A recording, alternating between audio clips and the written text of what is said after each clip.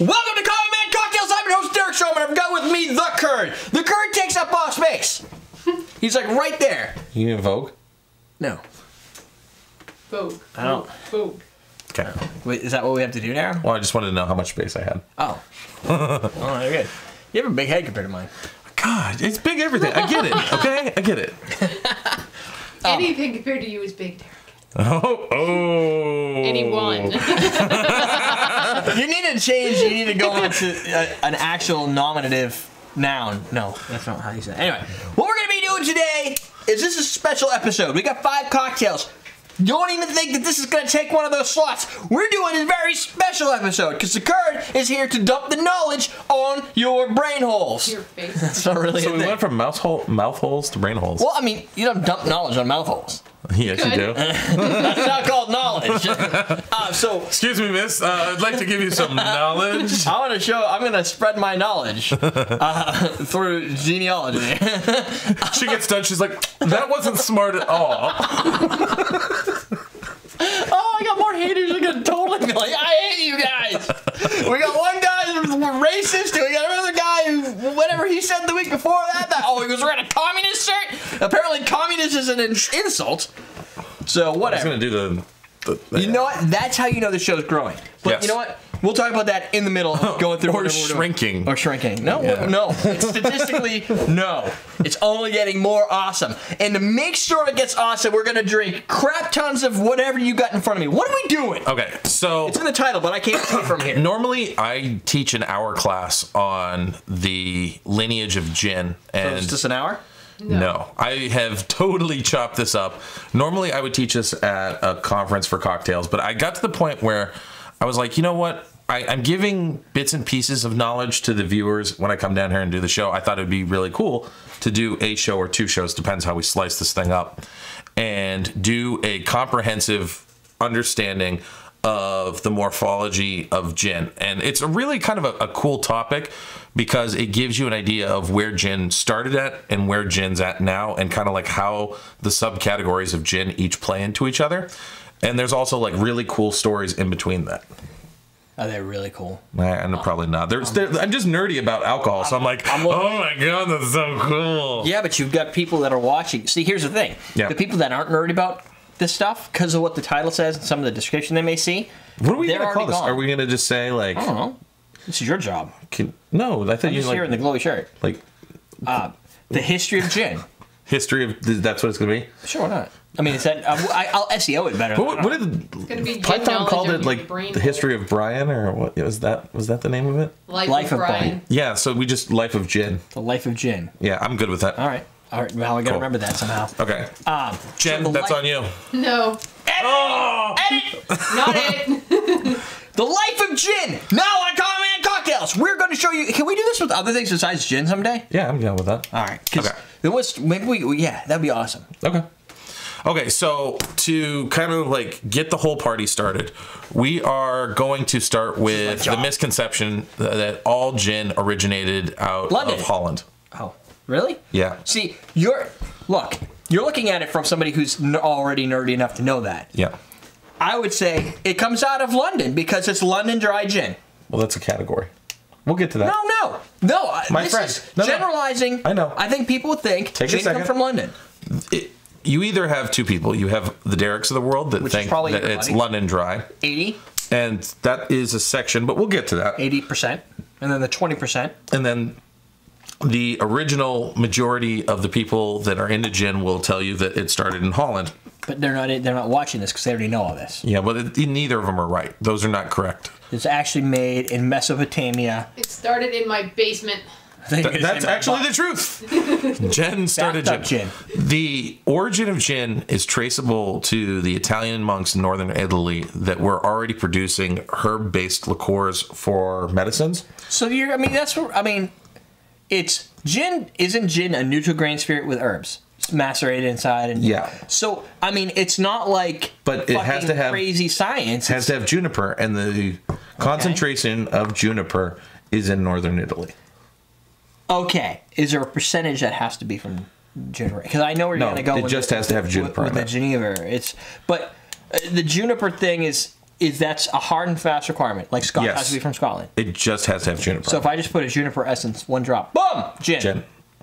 Heck yes, I'm making my own gin. It's gonna be pure alcohol with a drop of juniper. Oh, Okay, so train. Anyway, we're in the 11th century in Italy, and the monks are producing this gin-like substance. It had juniper in it, so technically it's gin, but at this point it wouldn't even remotely taste like gin. it's because they didn't have wives. Well, they were using a malt wine as their base instead of a neutral grain spirit. Okay. And it tasted so foul that they were adding the juniper to it to try to mask the taste of how bad it was. Oh, so it's like a screwdriver. Yeah. Yeah. Vodka.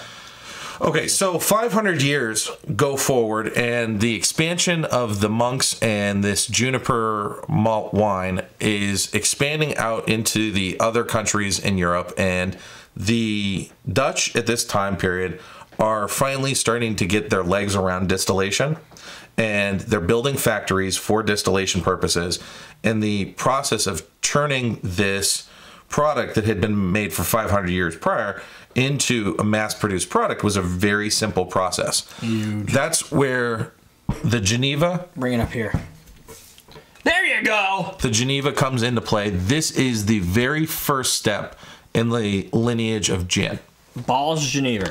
Balls. Original recipe, superior quality. Okay, those don't have to go together. But so in 18, would you say 1820? No, because we're in the 1500s. Oh crap! So this is a newer bottle. Well, no, the recipe from this and the production of the company is probably later on, but The concept of the what- concept of what we're talking about is 1500s at this point. Okay. All right. So the bigger pitch in this point is that continuous distillation has not been invented yet. So the only way to distill a product at this point is pot stills. So the quality of this gin should be more like a whiskey than it is like a traditional gin. Why? Because pot stills impart more impurities than continuous distillation. So a continuous distillation, like I know that they have them at what the hell's that place right there? Which one? These guys, don't they have No, they use pot stills. Do they use pot stills? Then what's like? Yeah, you're right, because they showed it to me. Yeah. So how do they do continuous distillation? It just keeps recycling until No, it's all so out, or- continuous distillation, unlike pot stills, the vapor rises into the column, Right. and then it's chilled and it turns back into an alcohol. Continuous distillation is the act of pouring the alcohol into the top of the still, and it has plates in there, and each plate is heated up to a point to where it strips out each individual layer as it trickles down because the vapor is traveling up through the column. So the stuff goes down, it rains down. It rains down, Vapors go up. and then the hot vapors go up, and each plate It gets has caught. well, each plate is a different temperature, and at that temperature in the certain plate, that's where pure alcohol will start to pour out. And so it gets trapped, and then it siphons it out. Well, no, water, everything else water gets and stuck. alcohol are going to That's a whole separate at separate. different temperatures. Right. So if it's less hot at the top of the still than it is at the bottom of the still, Water's down here. yeah, water is going to change out differently than alcohol vapor. Right. So they're breaking up all the they're basically hitting different temperatures to get all the different impurities out. Exactly. Right. And then there's the new one, the cold still. I mean, what about those? Have you seen those? Yeah, The that's ones that the Oxley one. Oxley do. Yeah, what they're doing is they're They're super. Yeah, they're vacuuming out the alcohol. They're pulling out the ethanol with And then cold. they can use cold to boil.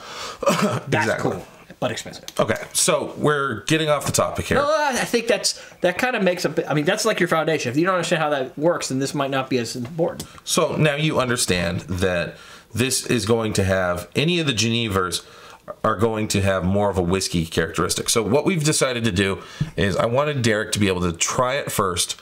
Bam! I've actually not tried this for like at least a year and a half. Yeah. Because that is my bottle. Yeah. Right? Yeah, that's yours. We have a signed one too. It smells like sake. It does. Okay. It smells like sake. Like a I can rice. see that. Put it in your mouth hole. Oh, my mouth. Hold on. Oh, it smells like Ken Brown.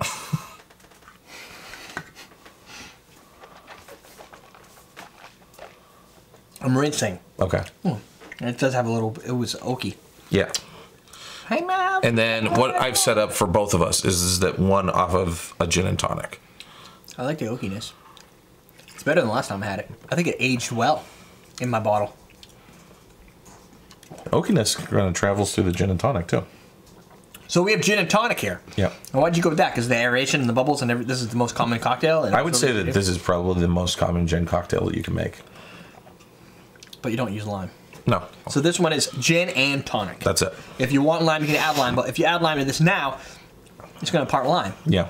Maybe we don't want that. No. What if there's lime in there? You're not going to get those nuances of lime. Mm-hmm. No, it's definitely got a maltiness to it though, like a malt beverage. Yep. Like a Colt 45. Yep. It's probably higher class. Good? Yeah. Okay. Jennifer, What? should we shut that off? Is that like, hey, go upstairs and shut it off? Yeah. Why don't we do that? Okay. Keep going. So 1585, we're now traveling into the 8-year war. 1585. So it's only been 85 years. Okay. So that's the last sip I took. Yeah. And the Dutch and the English are fighting a war, and right now the royals in England have gotten to the point where they're sick of the French. And they've come to the conclusion that all of the things in the country of England that everybody's drinking are either brandy or wine. And the consumption of both of these things are driving the king crazy because he's like, well, we need to have our own product because I'm tired of giving all of our you're money. gonna import it? Yeah. You have to import brandy too? Yep. Why can't they make that? They just were getting all of it out of France. Huh. Okay, so what ends up happening is that during the 8-year war, all of the guys from Holland are fighting in this war are smashed on gin. Pussies. Super drunk. They only there for 8 years. They're already worried about that. And they're running headlong right into gunfire.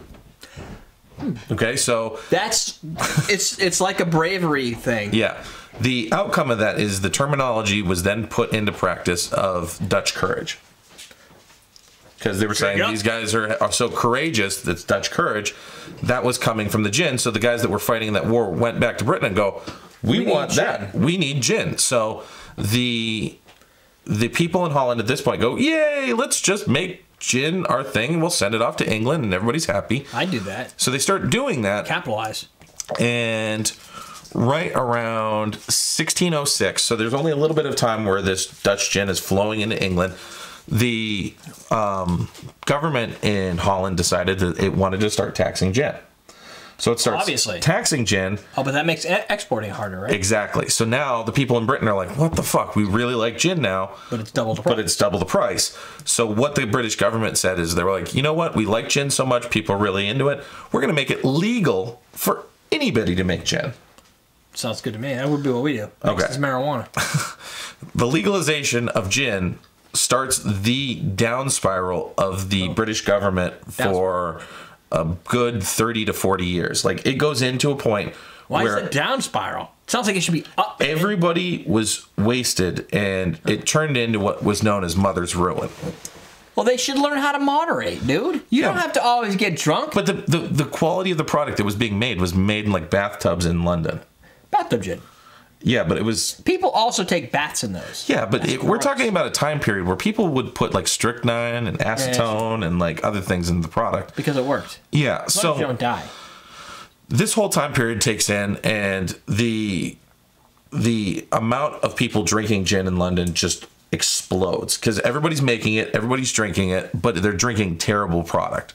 So the British government finally catches on to the fact that they have kind of like lost their mind and things have gone crazy. And the importation of brandies and wines have taken a drastic down spiral because everybody's drinking this bathtub gin. It's cheaper. So in 1751, almost 100 years later, That takes a long time, dude. yeah, the British government finally comes in and like stops the production of bathtub gin and these backyard distilleries and makes it to where the only people that can make gin at this point are bars. Hey, dude, that take a lot longer than... I mean, 100 years. That's like a lifetime for certain people. Yeah. Hey, you, go. Yeah, that seems like a little obnoxious. It would take 100 years...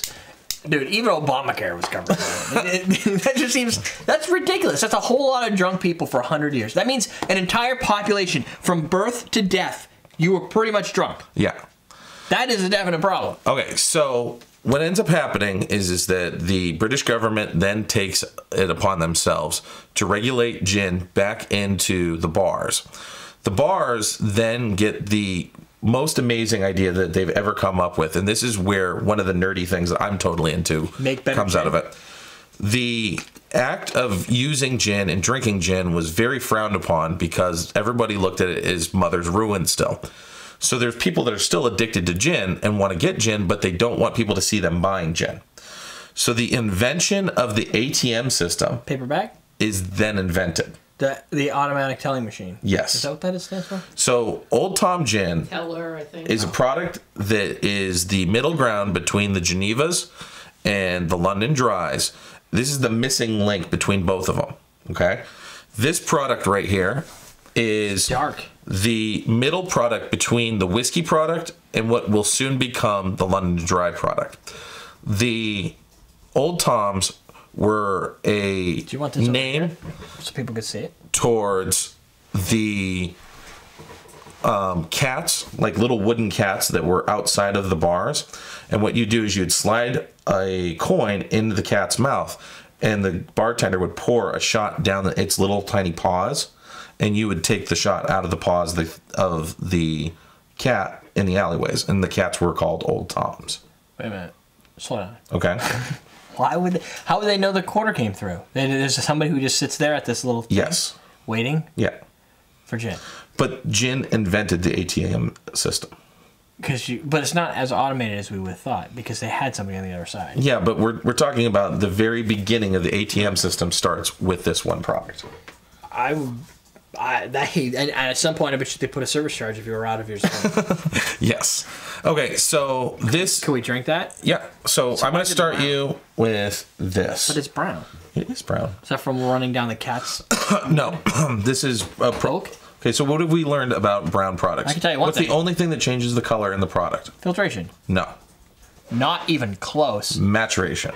You mean like putting stuff in there? Putting it in wood. Okay, so not like maceration, Maturation. maturing something. Yeah. So we know that the color of this stored in oak. has something to do with it being stored in a barrel.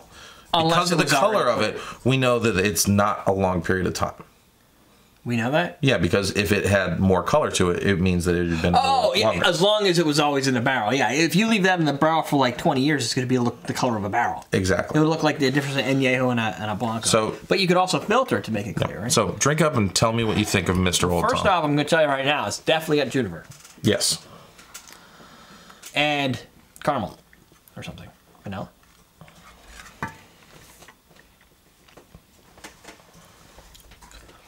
Tastes like gin. Oh, Still funny. pot distilled at this point. Yeah, but the finish is different. Okay. It's what is that? What do you mean? It's got a.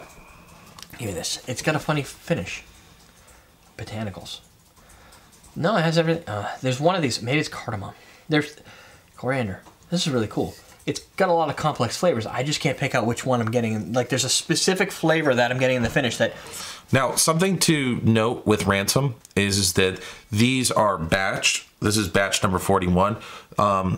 Each batch tastes different. Oh, that's a hard time. Yeah. So like, if you really fall in love with 41, you should probably buy as many of those as you can because they do change out relatively quickly. But I thought the whole goal with a master distiller is to make sure that doesn't happen. Yeah, well, with a company like this is a micro distillery. So they're doing it as a marketing technique. Yeah. That's fine. Okay. We have Tiki that does that, right? Berkshire Ethereal's like that too. It comes in batches, and the batches go away seasonally. So, Well, okay, you're not so drinking. here is the gin and tonic with our friend Old Tom. So, and I bought an Old Tom. It's not here yet. It was supposed to be here for this, but it's not. Yeah. There's Old Tom as the category. It Yes. was like Generver. You can get other Genevers that aren't You balls. can get other Old Toms. that aren't Ransom. Yeah. Right. Did I buy Ransom? So Yeah. this is exactly what I bought? Yeah, but you might have a different batch. Dick. No, probably not. Why would it be? I mean, You never know. true. Oh, makes the quinine jump out. Yeah. Yeah. Heavy on the quinine. Oh wow. What type of tonic is that? Premium. Oh wow, that is quinine up in your grill. Oh, it's Polar. That's not even quinine. That's like, did they have quinine in Polar? Yeah. But this is a premium tonic. Premium? Yeah, this is the old-fashioned recipe. See, traditional recipe Does it actually have real sugars? with natural quinine. But does it have sugar in it? High fructose still. let's They probably find out. Still use high fructose. Contains carbonated water, high fructose. Yeah. Yeah. You can't get. It's hard to get. You have to get those tiny bottles. Fever Tree. Yeah, those are the best. You can get them at. I haven't found an economical reason to sell them at the store, but I know you can buy them at specific specialty stores. Usually, it's not shippable stuff. Okay. It's just too hard. 1800s, Floraxia comes into pretty much Europe and destroys every single grape crop in the entire country. Floraxia is the disease, right? Yep. It's like botulism for plants. Yep. It destroyed pretty much the entire cognac, brandy, and wine market in the entire... But that's okay, because we're talking about gin. Exactly. So there goes your wine, there goes all your other crap, no brandy. You have to drink gin now. you're going to drink gin More gin. and scotch and rum, and that's it. Okay, is this before Scotch had used bourbon barrels? The So reason bad. that scotch became as prevalent as it is today is because of Floraxia. Okay? Thank you, Floraxia, in the chat room. Doesn't it sound like a username? I know. Okay, so Floraxia comes in, kills off wine and brandy. Gin takes a huge leap in notoriety throughout the entire country. Because you have no options. Yeah, well, in the entire continent of Europe, it just blows up. Okay? Here is the next step in our evolution of gin. 1831, Annis Coffee invents the coffee, the continual distillation still. Oh, okay. Okay? What this does is it then makes scotches mass producible and blendable, but it also makes it to where gin is now mass producible because the neutral grain spirit is easily made for the base of the gin. Okay? And that's where our next best friend comes into play, and that is Tanqueray. Man, you can maybe drink Tanqueray. Drink Tanqueray. So Tanqueray. Yep. Thoughts? I actually like Tanqueray. Really? Yeah, I find that it's a little bit easier in the London Dry category than the rest of its family members. Did God install your brain backwards? Huh? I mean, dude, this is not. No, no, really. Yeah. You made me do this? Yeah. Oh, it's Christmas time! Yay!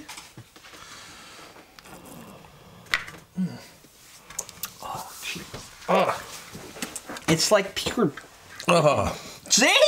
That's what I'm talking about. When you have to do that, when you have to like channel your inner human to keep yourself alive through that shot, that's not good product. It's bad. It just tastes awful. Like people taste gin, they're like, I hate gin. What do you drink? Tanqueray.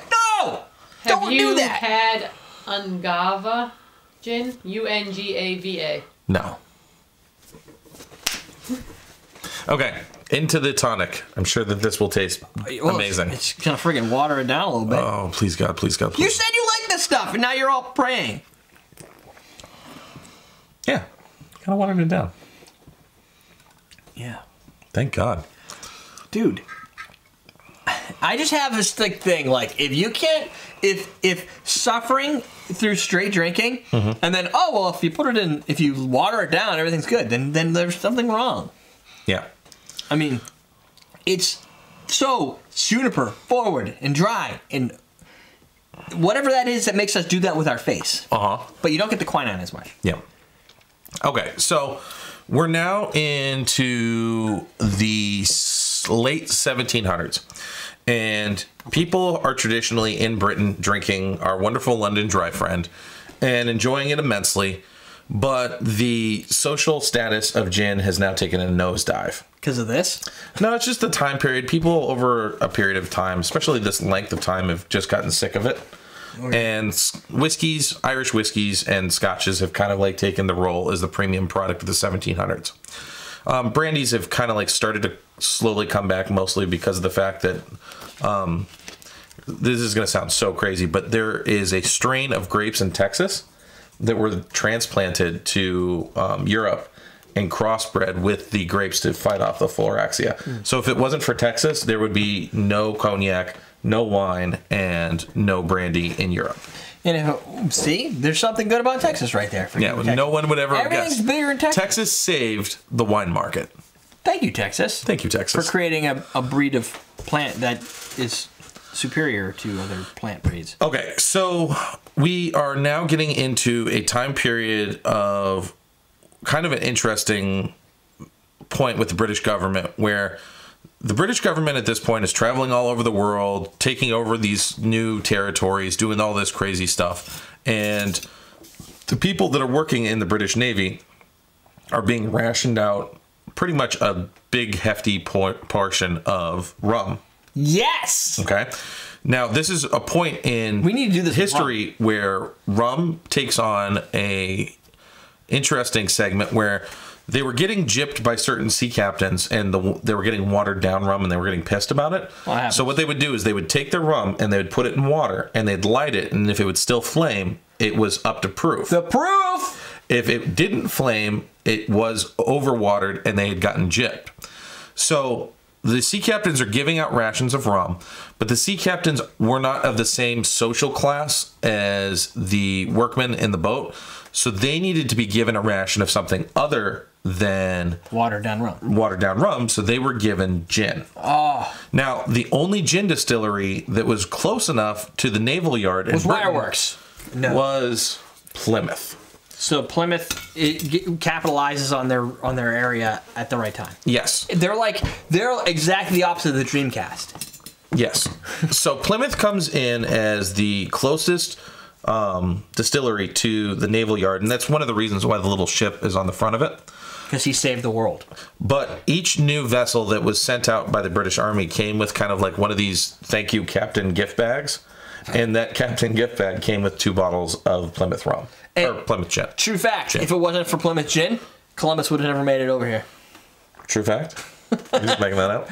Well, considering 1492 versus 1800, yeah, it's kind of... Yeah, probably. I was like... But maybe Magellan. No. He was like a vampire, like sea captain. Yeah. He lived on gin. Okay. And that's why he lived for 150,000 years. So the invention of the gin and tonic is because of Plymouth. They needed to water it down. Well, no. The sea captains at this point are traveling around South America and the Caribbean and South Africa, and they're coming up with malaria, and they're coming up with scurvy. That's when they invented Rose's lime juice. Yep. But the 2 ways of dealing with that were the lemon and the lime and the quinine from the tonic water. So how did they make tonic water then? How did they get They already had it. They wasn't exactly the same kind of thing that we have today, but they had quinine. So it's probably a flat tonic water. So the use of this was building the gin and tonics, which we would know today. Except for ours are better because they're full of carbonation. Yeah. So let's start with we had ice. The Plymouth. So what are your thoughts on this? Hey, it's got a monk on the back. I like Plymouth. I think it's a good product. Doesn't have a lot of nose. Tastes like grain alcohol, or smells like grain alcohol. Well, still continuous distillation. So that ruins its character because it gets its filter too much. That's a little hot. Whoa. Yeah. A little hot. It's not as juniper as this, but it tastes more like closer to a 151. I think it's a higher proof too. Oh, is it? 41. Oh, so I'm not 82. That sensitive. Yeah. It's only 2%, but it feels like about a 50%. I think that they have a Navy strength one that's like a 90 proof. But dude, yeah, that is already pretty up in your grill. Okay, so now we're gonna jump into our wonderful gin and tonic. So this is like what these. You're like the Willy Wonka of gin, dude. What am I drinking? Oh, I don't have to smell this because it doesn't have. See, I like this a lot.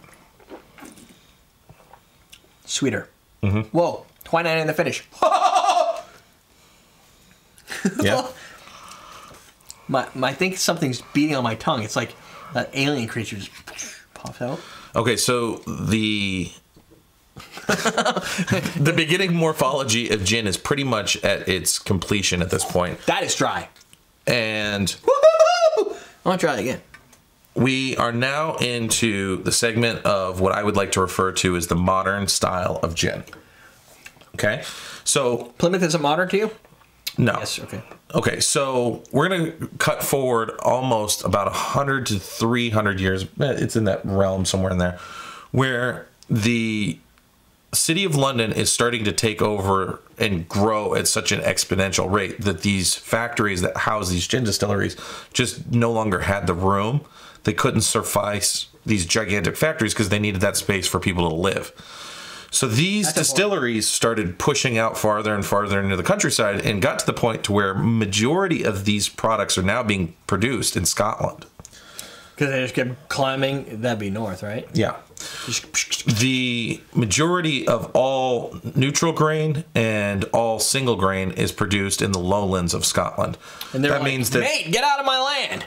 The neutral grain product that's used in almost 90% of all London Dries is made in Scotland. Is this why we have the movie Braveheart? No.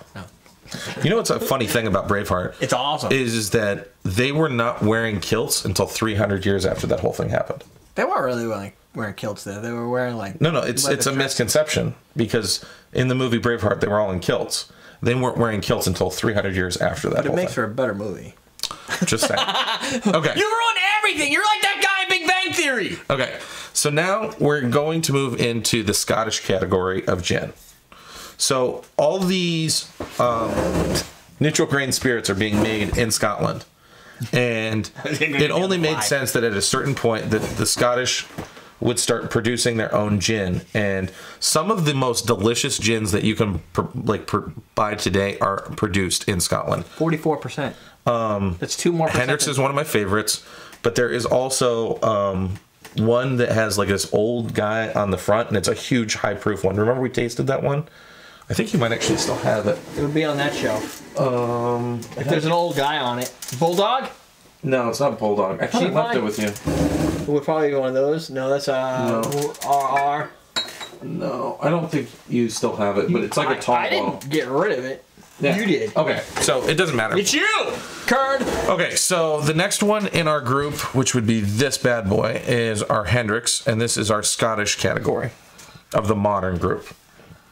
Smells like vegetables. And gin. You still get the cuke. The cukes. And you get the juniper. Why does it always taste like cucumber to me? Because it has cucumbers infused in it. What? English cucumbers. Oh, they're so much different. Yeah. They have an accent. They're very moody cucumbers. I'm here for the comic relief. I know nothing about gin.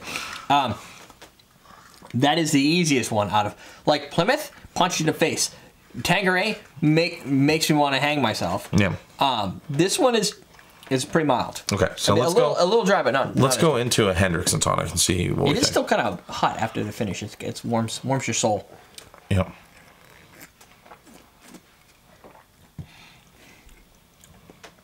Even a little bit sweeter, but it's like sweet, and like 2 seconds later, quinine in your grill.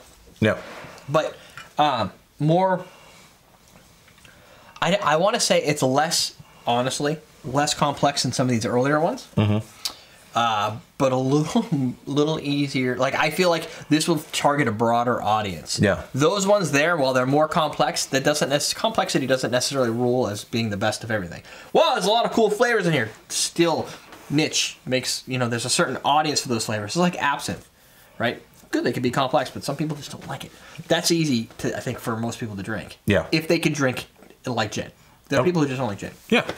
Okay, so we are now into the very last category of the modern group, and that is the new group, which is the micro distillery group. This is a gin made in South Boston. The guys that make it are awesome. I spend a lot of time over there shooting the shit with them, but this is... They have parties. They have parties, and they're just nice guys. If you ever get a chance to go visit the distillery, I highly recommend it. They'll give you tours.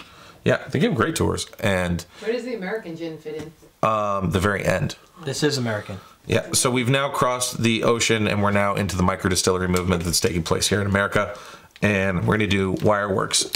Thank you, the guy who ran around Lexington and Concord. What's his name? Paul Revere. Thank you, Paul Revere. Oh, I'm so glad. I'm so proud to be an American. This just smells good. Honestly, it has a little bit of heritage all the way across. I get more orange, but I get a little bit of an oaky sense to it. Yeah. Or something. Maybe it's malt. And almost like that aroma that they use in kitty litter, but we can let that go. What would you know about kitty litter? He spends a lot of time chewing on kitty litter. Cats when I was a kid. God, my babysitter always had cats.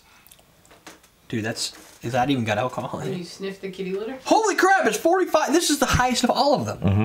And it tastes like not the highest of all of them. Yeah. This is really tasty. I am a fan of American gins. First off, not as dry. This is probably still a dry gin, right? No? No, They it don't doesn't have to sound. say. So it has a little bit of sweetness, but it's got that zesty orange. Like, I like the American category to me. Is this just a lie? But it seems like American gins tend to have more orange botanical than juniper botanical. I think it would be, if I say yes, it's a gross generalization, but I think I'm into gross generalization. I think the best way to place it is that the American products are going to use more expensive botanicals because they can get away with it. What do you mean get away with it? Because like a company like Tanqueray or somebody in Well, they're not going to change their colors. They've been doing this for millions of years. yeah, it's not just that. It's the price. Like they're selling so much gin that by adding more cost to it, it becomes. The minute you say small batch, things always are better. Like small batch, microbrew. It can go either way. Sometimes. Well, if you make a very bad small batch, you don't last long. Yeah. So If you make a good small batch, you're around. let's for a while. go into the American gin and tea. What about New Amsterdam? That's an American product. What do you think? Oh, we already know what you think. We Yeah. did the blind tasting. Came in like second or first. Yeah. First. Yeah.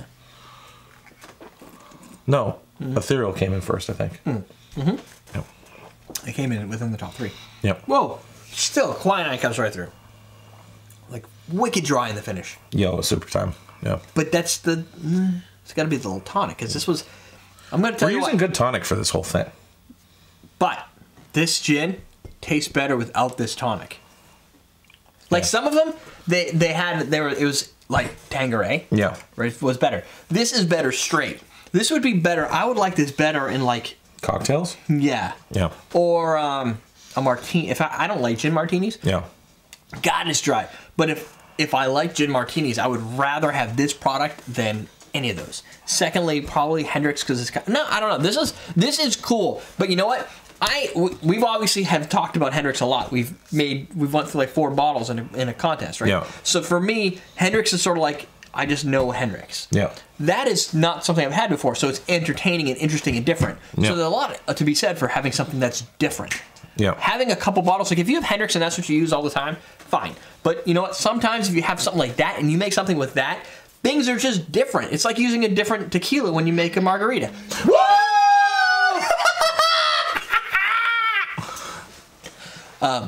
Anyway, so I like to have the variants. I think this though, if I was to be a gin drinker, or people are like, I don't know gin, what should I try?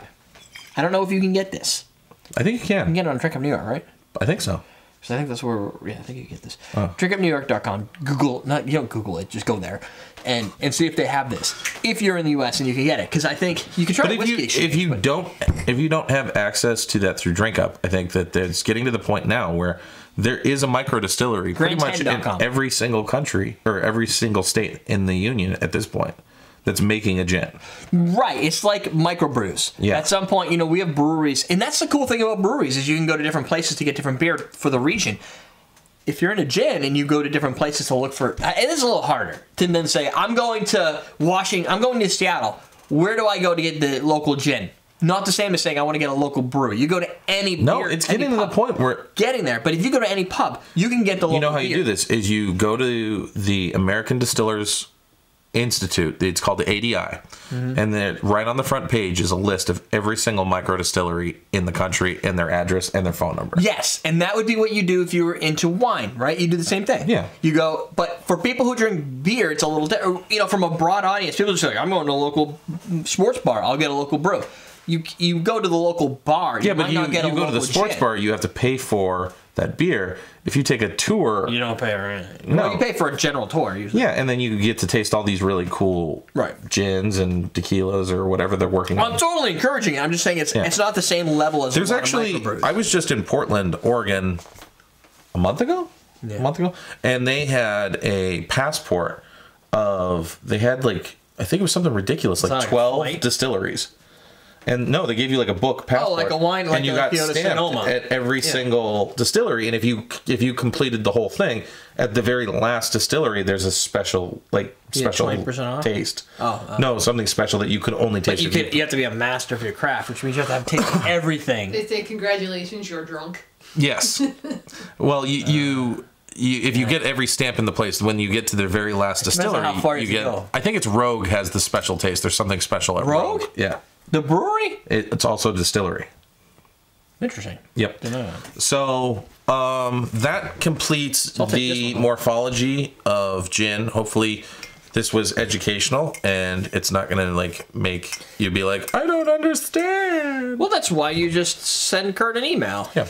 Or any Jen, any questions in the nothing in there that people were like, I don't understand? Nope. Okay, so makes sense. Derek has given you opinion on what you should be buying, and I think that wraps it up. So close her out. Alright, we're done. If you have any other questions, you can always comment. If you have recipes you want to submit, gin-based or otherwise, you just type recipe at everydaydrinkers.com. Boom! Send it over to us. I also put in facebook.com/cocktailtv. There's now a little link where you can click to submit your recipe. Right there. You don't even have to go to our website, everydaydrinkers.com. But that's it. Thank you, Curtis, for having the lowdown. Hopefully, request what you guys would like to see if we did. Curtis has to go do research. So don't expect, like, next week, all of a sudden we know everything about fucking vodka or... I know a lot of this stuff already, so... Well, but you get, you know, there's some research involved at some level and note-taking. So think about that and think what would be cool to learn about, you know, and have him do the research if he doesn't already know it. Personally, for me... if I had to be greedy, I'd like to know. I always like to know more about bourbon because it's fun and tasty, and to do this in front of bourbon is always a good time. Mm-hmm. Vodka's interesting because it's so generic and like it's very trendy, right? But I'm not that excited about vodka. Rum though, Curd. I want to know everything about rum. I'm teaching a 2-part class on rum January. Dude, I know. we're there. Sign up for that shit. I don't even know how you do that. But anyway, there you go. Everydaydrinkers.com for more. We're teaching you how to drink.